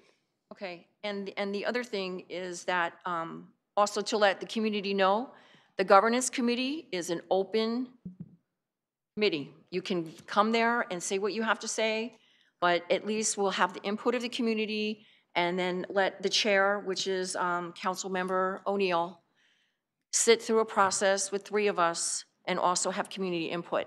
So I just hope that people will second this motion so that we can move forward with this and give the community due process. I hear what you're saying. Some people disagree with this, some people agree with this. But yes, there's a lot of people very upset in the community for various reasons. But I think that we have to move forward with this, and we have to be respectful, and we have to have a process. We don't have one in place, but I think that I'm pretty sure we'll be able to find one. So that is the motion that I would like to put on the floor. Is there a second? I'll second that, Mayor, and just add that I support, what Councilmember Davis has just shared in terms of the policy and the steps that she has just shared in terms of using the governance committee, and also asking for outside counsel to assist us with this process, and also looking to our chief operating officer to help with the process as well. So I will be supporting the motion. Thank you. Councilmember O'Neill. Thank you, Madam Mayor. So this is an extremely difficult situation, and one of my mantras that I say to myself at different times during many days is, blessed are the peacemakers, blessed are the peacemakers, blessed are the peacemakers. And so in some ways, I'm very hesitant to go forward because we're all living the division of opinion that we have on the council. And as I weigh the comments back and forth, one of the other candidates wrote a piece that was, I'm sure a lot of us read it, that was in a blog that many of us see almost on a daily basis. I'm also taking into account that Mr. Jane, and he read on behalf of Mr. Park, and the fact that Mr. Hagag looks like he could go either way. But I'm also very taken with some of the other comments by residents, by people who are indicating that they were very affected, and the petitioner affected, even though they were not one of the candidates under consideration. So as I said, I'm hesitant because I want to see us try to really work together and work on behalf of the residents. And I myself too, if I had, if when the first motion that night came up, when it said, do we approve of the process, do we agree to go use this process, if the vote had been different at that time, I would have maybe been a little irritated, but I wouldn't have been as angry as I was at 1:30 or 1:45 in the morning. One of the things, and I would like perhaps for the city manager to go through the information that before we vote, if that would be amenable to the council, so we have a better understanding. And in the policy that we approved recently, there are other actions that could be considered. There is the admonition, or something else that could happen to to formally register displeasure. So it's not just a censure, but perhaps I don't know, Madam Mayor, do you think it's appropriate to perhaps have our city manager walk us through what the process would be before we vote? Yes, I'll go through the council comments first. Oh, okay, thank you. All right, thank you. Councilmember Mahan. Thank you. I too was going to ask for the city manager to put forth her presentation, which, because it wasn't in the agenda, it was post-meeting material. We all got it before the meeting, but it is important for the public to understand this process. Censure is for a violation of law. I also want to know, because we did adopt a censure policy, we adopted it on May 15th, 2018, and the policy is to put it on a council agenda, not to go to a committee. So I would strongly object to that process because it's not part of our policy, and I'd like to see some justification for sending it to a committee beforehand, because it involves an investigation, and as a person that's being investigated, I have a right to know how that's being investigated and to participate in that. And I can't attend a governance committee meeting because it's limited to 3, otherwise you violate the Brown Act, because it's a committee meeting, not a public meeting, although it's publicly noticed. So either I would attend every meeting of the governance committee, putting us in the position of violating the Brown Act, or having to make our governance committees a publicly noticed meeting and have it in a public meeting. Otherwise, you're violating my constitutional right to due process, which is what our censure policy is aimed at protecting. Censure may require, I'm reading directly, an investigation and must protect the due process rights of the council member, because that's what's at stake here. It is a serious issue. I take it very serious, and it's serious to the point where you can be censured for violation of a federal, state law, our city charter, or our city policies. And I don't know how casting a vote that was in line with what many, many folks told me to do, which we had letters and letters saying, put this council's vacant seat out to a vote of the people, how that violates any city policy, charter, state, or federal law. So I would like to get some response, and it can't come from our city attorney. He has exhibited a deep personal bias. Actually, the members of the committee have exhibited a deep personal bias against me. So I don't see how that can be a fair process, how that can protect due process.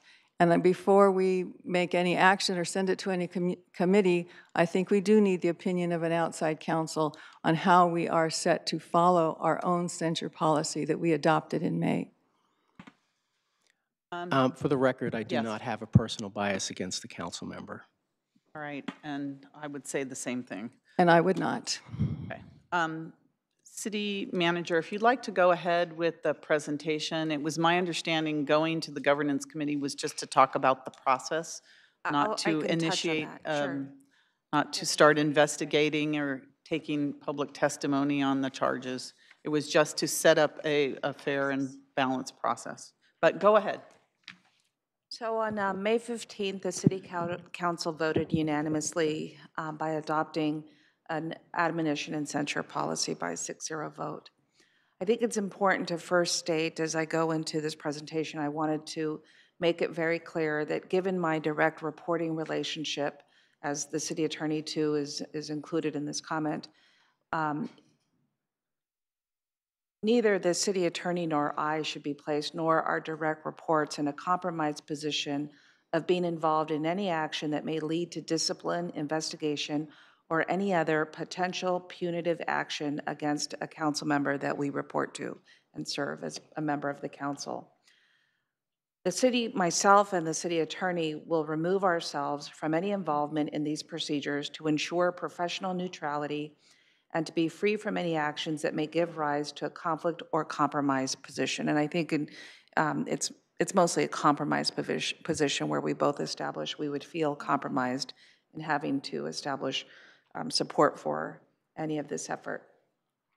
That said, I'll just review quickly the policy that is in place and then leave you with some considerations as you embark on the work. There is in the admonition process an informal admonition in the policy, and it allows for any individual council member that can make an admonition at any council meeting during the public presentation or reports of members or special committees.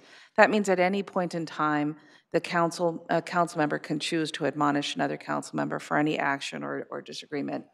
Any member of the city council or the public may submit in writing to the city clerk a request for an admonition concerning an alleged violation of law or city policy by another member. This is also included in your written petition policy, where a member of the public may submit an action, as you have already addressed this evening.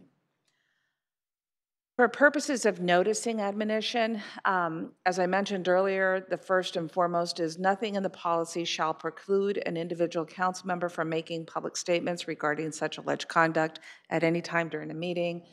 However, if it is on the agenda, the city clerk's publication, legal noticing, and distribution of the city council agenda and related documents, if available, shall serve as sufficient notice to the council member subjected to the allegations. For admonition, there's no scheduling is required. However, if we do have council policy 030, that is the written petition policy, for which the procedures are outlined in your packet. Procedures, if it's not approved, the item is therefore no longer pursued. The matter is closed and not appealable. If it is approved, then the council may choose to issue an admonition prior to any findings or facts regarding the allegations, either verbally or by resolution. And because the admonition serves as a warning or reminder, the City Council is not required to conduct an investigation or a separate hearing to determine whether the allegations are true or not. For censure process, in this case, which a written petition has been submitted, you should first handle it as a written petition policy, because that's exactly what's on your agenda, to schedule it or not. I do think it's important that I state that your written policy did not include procedures, which provides for transparency around the steps that the City Council can take. And so I just want to bring to your attention that the City Council must establish procedures for ensuring due process. Council should establish its structure for completing this work for public disclosure and approval. And I would suggest that part of your structure could be handling the matter as a whole City Council, issuing a subcommittee to target work or things of that sort. You basically have whatever other opportunities you do when you do special focus on items available to you. Council should commission an independent consultant to support council with assembly materials needed to conduct a censure hearing. Separate work and findings is needed for each council member. You guys would need to work with independent counsel for each of the allegations against each council member. The step may require multiple meetings and should be completed before any censure hearing. I do want to make it clear, because it's come up several times in terms of how it's stated. I will be away for a period of time, and as the acting city manager, Walter Rossman will serve to support the council on any consultant or procurement needs that you may have. However, he is not going to be a staff support for this because of the conflicts or the compromise position that we stated. So you would need your own independent liaison and resource, but Walter can certainly help with procuring contracts for that purpose. For noticing, a copy of the complaint and request for censure shall be provided to the named council member as soon as possible following receipt, but in no event less than 72 hours prior to the item being considered by the council. That's a required step in your policy. An independent counsel will be able to advise you what's the appropriate time to issue that notice, likely upon completion of a certain volume of work for which there exists the material facts to issue notice. And then from there, with procedures publicly approved, work completed by an independent consultant, the censure hearing should be scheduled and required noticing should be issued. And this too may take multiple steps depending on how you're advised. I do have some considerations for you as you think about going forward with independent consultants. And the council should decide on outside legal counsel as well as staff resources and ask the following questions. I say this because in each of the cities that I worked for, there have been censure activity, and these are common questions that are regularly answered first, and so I'm just passing this along to you. Can the council member subjected to the allegations participate in the vote on the process to establish procedures? What conflicts of interest may exist? Can the council member subjected to the allegations participate in a vote of his or her admonition or censure? and then any other legal analysis that surfaces during your work. So those are items that traditionally come up during this work and would need to be addressed as part of your procedures process. Okay, are there any questions from the council? I'll go here from the written petitioner, and then Vice Mayor Watanabe. Yes, please come forward.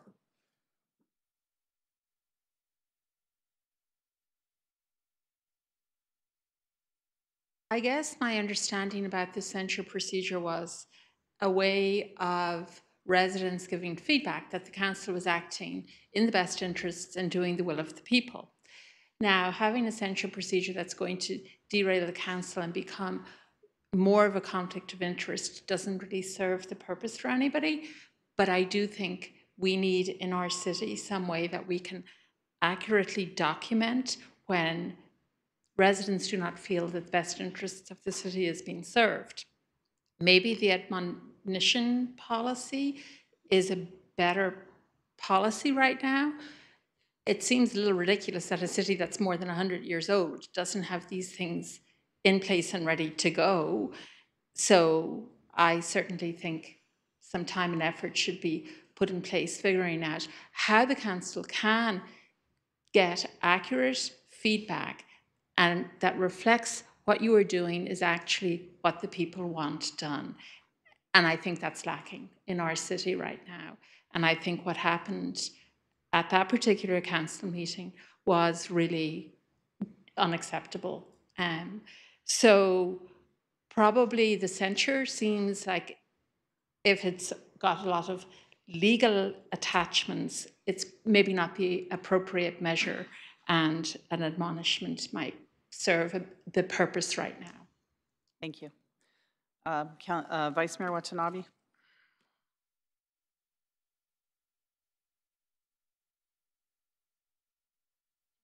Thank you. Thank you for your statement, Ms. Salser.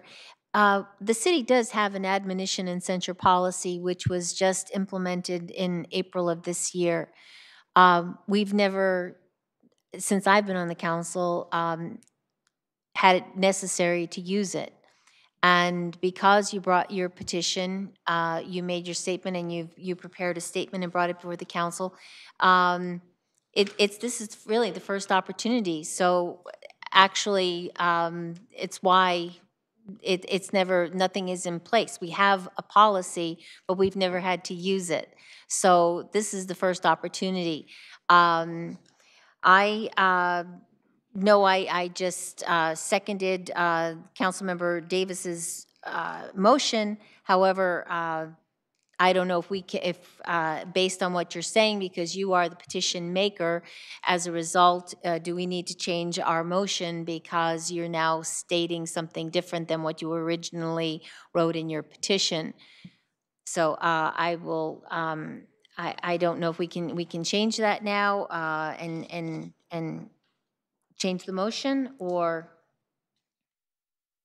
what are you suggesting? Would you consider, I mean, you're the maker of the motion, Councilmember Davis, so I think you should be the one to make that decision. I seconded it, but you were the maker of the motion. I can address Teresa. So no, you're addressing us. Okay, I'm addressing you.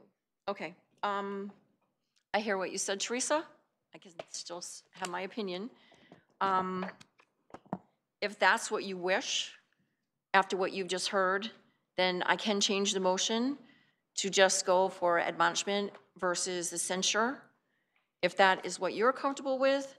But I also think that it was your petition. No one else came up and did this. So at the will of the council, okay, I will change my motion to reflect what you're asking because this was yours. So I will change my motion for admonishment versus the central policy and give you what you wish to have because you felt very strongly about this at 1:30 in the morning along with 4 other of us sitting up here right now.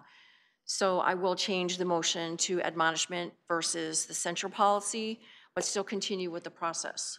if that's okay with the rest of the council. Yes, I'm willing to accept that. Yes, thank you. May I say something? Okay, we got a motion on the floor. So I can, as a point of order, I'm not sure, so is the motion now to begin a process to? For just admonishment. A process to investigate an admonishment? You don't need to investigate admonishment. Yeah, There's no due process attaching to an I mean, admonishment. because that's what I just wanted, because in So the policy, it's just. The policy that was being described by the city manager would be for a censure. So if we go back to the, can we go back to the first slide?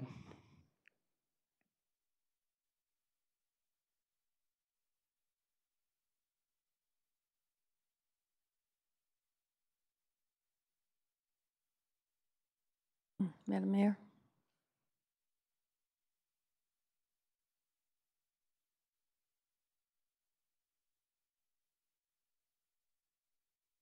Are you finished, Councilmember? Yeah, so, okay, so we're talking about a process. We're to talking about a process to now for admonishment. Councilmember Mahan. Thank you. Actually, our policy has pretty well laid out an admonishment procedure as well, because there is no real procedure needed.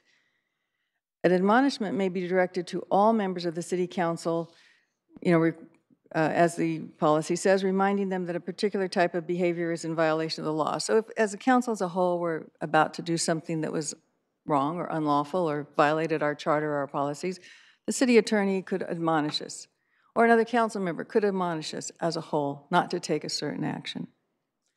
Beyond that, the policy allows individual council members to make an admonishment at any council meeting at any time against any particular council meeting. No investigation, as the slide shows, no legal proceedings, no censure.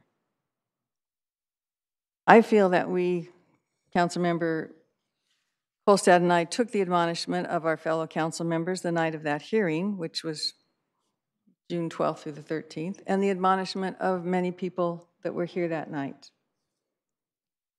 I would like to say sincerely that I'm sorry. I really regret that it caused such, I don't even know the word, such a reaction, provoked such a response. And for many people, it was a very deeply emotional response, and I understand that.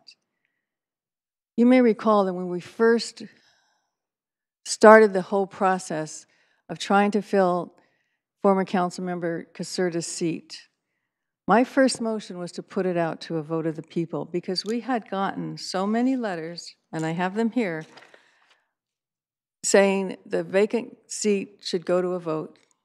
Let us decide. People I talked to on the street, people who called me on the phone, people who emailed me personally, all said the same thing. It's close to an election time. We want our right to vote. We don't think an appointment is appropriate. I'm telling you, I got so much. That was the input I got from the public. Now, I understand that the public who feels that we should have made an appointment, your point of view is just as legitimate. But so is the point of view of all of the people who were putting pressure on us to put this vacant seat out to an election. I said, Councilmember O'Neill said something that struck me and stuck with me when we first, so my motion to put it out to an election failed. And then the motion was to establish a procedure to fill the vacancy. And Councilmember O'Neill said something at the very end. She said, maybe there'll be someone we can all agree on. And that stuck with me. And so when the council decided on the procedure to fill the vacancy, of course, this is a democracy, you do what the majority wills. So Mr. Kolstad and I followed the will of the majority of council, and we participated in the process to the full extent that I could. I read every letter, I looked at every application, I listened to every interview, as we all did. At the end of the day, there was no one candidate that we all agreed on. If you look at the history of the votes, the way it was ranked and all of that, there was nobody that we all agreed on. So we went through a process of elimination. And when we got to the end, And Mrs. Rosa, I'm really sorry that I disappointed you more than anybody else, because we've worked hard together on a lot of initiatives, including the 49er Stadium, and I've always had the greatest respect for you. And I'm not trying to make excuses or justification. I'm just saying that this is what happened, and this is the way it happened. At the end of the day, the top, I think it was a top 3 or 4 people that got 4 votes, or 3 votes, I'm sorry, 3 people that got 4 votes. We went down the list, and they all failed 4-2. And I thought that was the end of it, because that's what we had agreed, that we would vote for only those that got a majority of the council votes to begin with. But nonetheless, we continued down the line and went to those candidates that got 3 votes each, all except for the last candidate who never was put into nomination at that last go-round. And that candidate happened to be my number 1 choice. And had that nomination been put forward, being my first choice, perhaps I would have continued and voted for that candidate. But we'll never know, because we never got to that last candidate in that last go-round of voting. So again, I do apologize for the backlash, for the chaos, even for some of our own staff members being provoked into saying things that night that I really felt,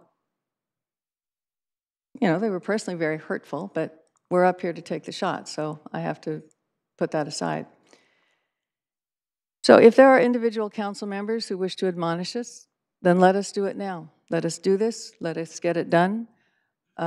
If the council wishes to proceed in general to get a censure procedure to go along with our policy, fine, send it to the governance committee, as long as it's not inherently aimed at a censure hearing against any individual council member. And if that's the case, then I don't think the city attorney does have to recuse himself.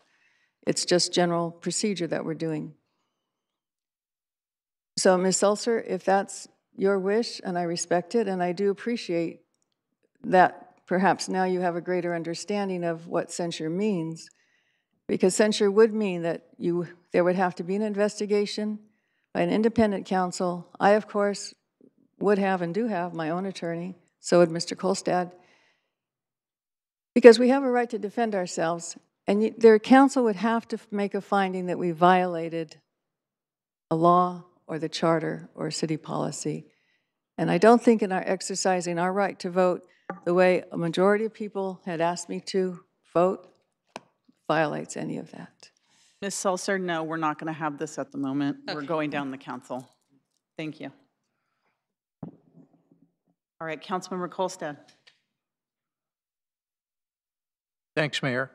I appreciate the remarks by Teresa Sulzer that an admonition might be more appropriate here.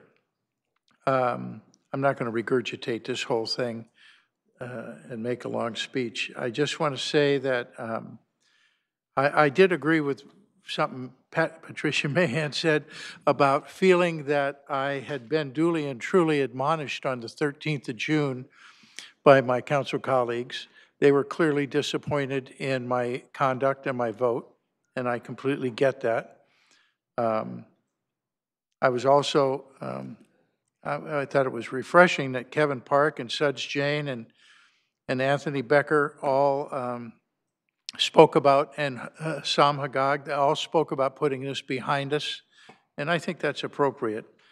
And if I will support the motion for an admonition, if that's appropriate, if that's what the council wants, just so we can put this behind us and get about the city's business going forward. So I'm sorry I disappointed you. I felt that I was voting my conscience when I did it, and but I clearly understand your feelings. So if that's the motion, I will support it. Thank you. I just wanted to make some comments because based upon the testimony that I just heard from Councilmember Mahan and Councilmember Kolstad, it just reminded me of that evening and what happened, not to the council, because we have our disagreements, and we don't, we have differences of opinions on a lot of things. But I think the core of this issue is how the public and the candidates for the seat were treated. And that's what we're talking about. Not anyone's right to make a decision here or there, or vote this way or that way, or select this candidate or that candidate. It was strictly how the candidates were treated and taken through a process that led to nothing at the end, and whether or not that was premeditated to take those candidates. It just reminded me of that evening, and I see at this point that there's no acknowledgement of the harm that was done to those candidates by these two council members. I don't see any remorse in the process that they engaged in, that they voted on, that they went ahead with. And then at the end of the day, when Councilmember Mahan said, oh, there was a candidate that was my first choice but was never put up, but she never made the motion to put that candidate up, when we all had the opportunity to do that. Neither did Councilmember Kolstad. And so I would suggest to the council that we move ahead with an admonishment hearing with an option to have a censure based upon the testimony that we receive from the public. Because I don't know about the rest of the council members up here, but that action of that evening enraged many members of our public that know that we're looking at that Ms. Sulcer's written petition was coming forward, and that they would have an opportunity to speak their mind about how the public was treated, not the council, or not our issues, or not the way we vote, but how the public was treated. And they want some sort of a closure on this. And so whether it's, there was admonishment, there was outrage. I'm not going to call it, I'm going to call it outrage at 1:30, 2 o'clock in the morning, when I saw the faces of those candidates who were put up to a vote. 5 candidates, very successful, very well-qualified candidates, were turned down 1, 2, 3, 4, 5 in a row.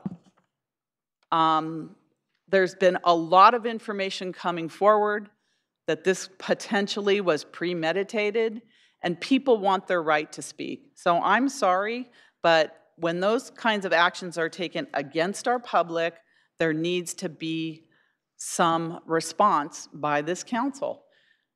Fortunately, we have our new admonition and censure policy that we put in place for Councilmember Caserta, which we didn't have to use because he resigned.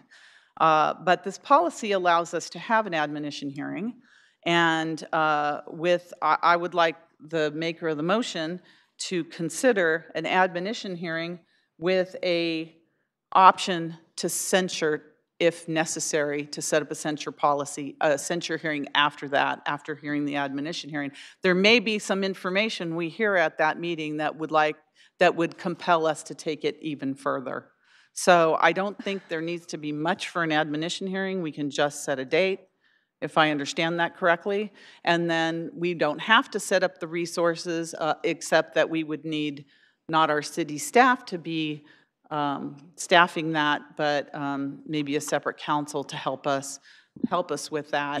You don't need a separate hearing. You could take an admonition tonight. There's no due process. Well, there's members of the public that would like to speak. You're free to continue this to another time. Then I would recommend that we continue and put it on the agenda for an admonition hearing on the first meeting that we come back in August. So because this is under the written petition policy, then you should take an action to schedule a hearing for purposes of admonition, and then you can proceed from there.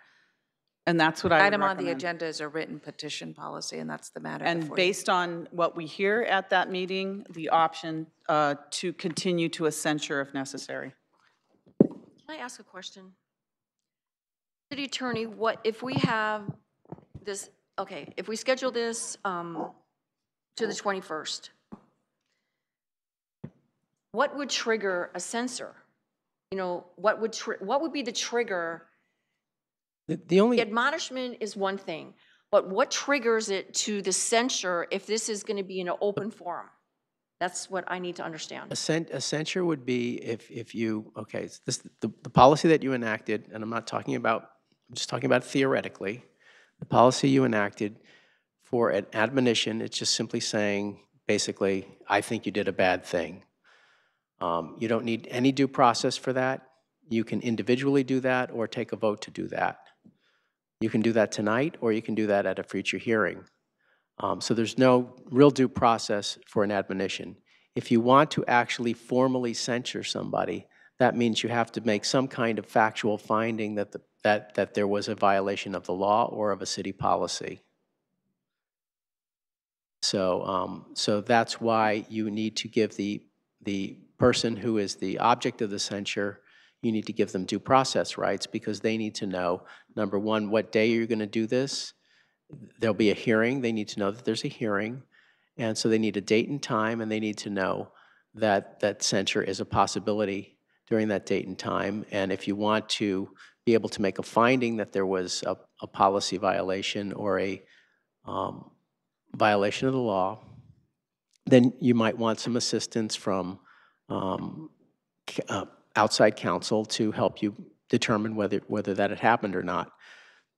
There doesn't seem to be a tremendous amount of factual, in this case, a tremendous amount of factual investigation you might need, but you might want to have someone at least look at that and give you any kind of advice they might want to give you about what facts might I need to know to advise you on whether or not there was a violation of the law or a policy. So they would look at your policies, they would look at the law, they would look at the facts, they would give you some advice. The public could testify, and then you'd have the potential to say, we want to formally pass either a resolution or a formal city action of censure of another council member. So it's a formal process with due process, or it's an informal process with no due process, but the word you use is admonish as opposed to censure. Okay, so if I change my motion again, so I would like to have maybe an admonishment hearing set for August 21st. So the due process would be the people that didn't come here tonight that want to speak within the community for or against will have that opportunity to do that instead of doing it this evening. That way we follow some kind of due process.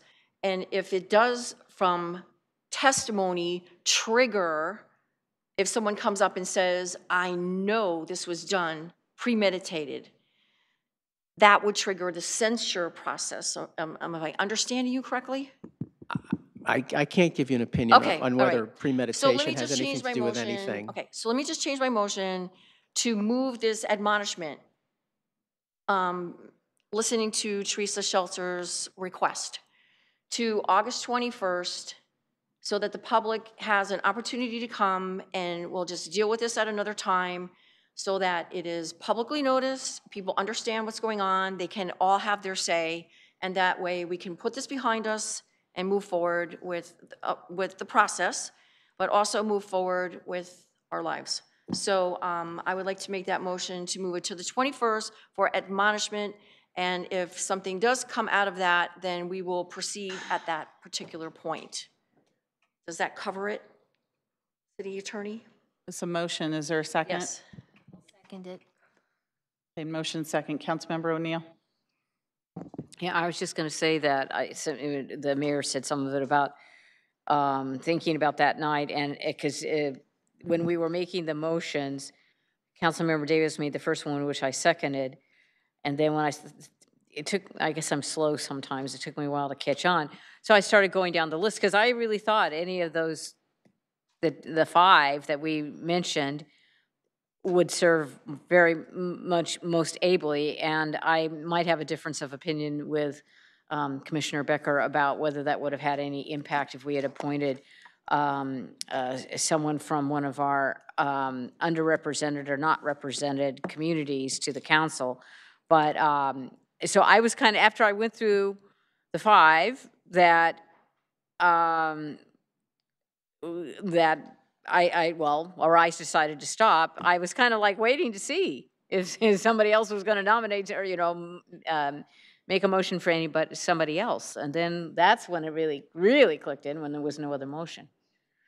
As I said, I don't want to make this suck up too much energy with considering how many other things we have going on. But if we're at this point talking about an admonishment, unless there's some other evidence that presents itself to raise this to the level of censure, that I'm willing to, have an agenda item where, and perhaps, some, wording could be presented, or, for a formal admonishment. I'm sure things have not been comfortable for Councilmember Mahan and Kolstad since this happened, but I too remember the looks on the faces of the people in the audience that night, and that was something I will not soon forget. So based on the motion as it's currently formulated, I will support that. Thank you. Councilmember Mahan? Thank you. And where does the investigation come in? Because public speaking is not an investigation, and censure can only be agendized for a hearing and scheduled for a hearing after an investigation and a formal resolution based on findings of fact that we in fact violated a law or charter or council policy. Where does that come in under this motion? Certainly a censure hearing can't be founded upon public testimony. I would recommend that if, during the admonishment hearing, if anything presents itself that the council feels necessary to set up a censure hearing, it wouldn't be that evening. It would be following the censure policy, and it would be set at a later date. I'm not talking about the hearing. I'm talking about the investigation. When would that occur, City Attorney? Because if people, we're just, the first part is fine, the first part is fine, and that's all at this point that the written petition is now asking for. It's up to the council to decide, not, for all due respect, the written petitioner at this point. It's a council And if the decision. council wants to censure, then they have to do the investigation process, make a formal resolution, make findings of fact that there's been a violation of law, and present that to myself and Councilmember Kolstad before a censure hearing can be set. Absolutely correct. And the council has not made that determination at this point, but we reserve the right to do that during the Then it admonition doesn't hearing need to if be part of necessary. this motion. It's inappropriate to make that second part of the motion. Well, the council always has an option for the And censure. by the way, I'm very comfortable with what I did. You can't imagine how many people have thanked me that they were so anxious to have an election for this vacant seat. Well, Councilmember Mahan, we're not thanking you at this point, and there was going to be an election in November, and I think that's why we should consider taking official action, because we have this policy that allows either admonishment or censure, and it sends a message to our community that we are not going to operate like this. So we're very happy that you're happy with your decision, but the way that the community was treated that evening, I personally am not happy or proud, and I think it was another stain on Santa Clara, and I think it's important that we take some kind of official action. So, Vice Mayor Watanabe. Thank you, Mayor. No, I'm getting the impression that Councilmember Mahan would like to frame this as a policy dispute, and that's not what we're upset about. We're upset about what happened with the community and the participants in the application that applied for the open seat that night. What happened that night, it was a deceptive way in how things were done. It was unprecedented, and it's why we should consider an official action. We have a policy that allows either censorship or admonishment, and I'll support agendizing a vote on admonishment because it sends a message that this is not the way we should operate. An admonishment hearing allows people who haven't spoken out to be able to do so, and I think that's very important. I think what happened that evening. I mean, I heard things from Councilmember Kolstad prior to the meeting, which gives me concern as to how that this was premeditated, and to hear the comments being made by Councilmember Mahan, frankly, come across as frankly flippant. And I think it's a very, I mean, if somebody wants to show a compassion and an apology, you know, stick by what you say. Don't start saying that that's not what you meant, because this is a very serious charge. It's never been brought before, and it's being brought now. And I think that raises to a level of how the seriousness of the action and the fact that a member of the community felt that it was necessary to file a petition to take action as a result. And so it's why I support the motion to go ahead with an admonishment and see at that hearing, an admonishment hearing, and see at what level, you know, that hearing will bring things to, and whether or not it's necessary to go forward with a censure.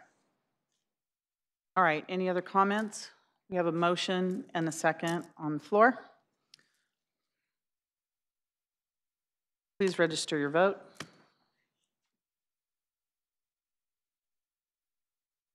And that passes 4-1 with 1 abstention. All right, we're going to take a 5-minute break. Thank you.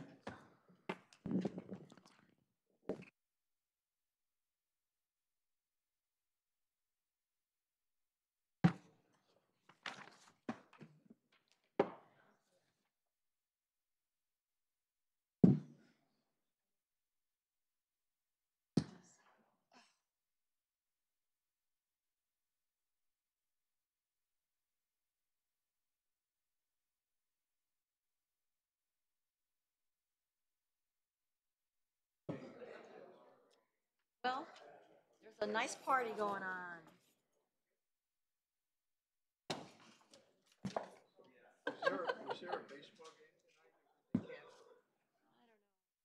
There's a big party going on at Taplands. Look at John Moss.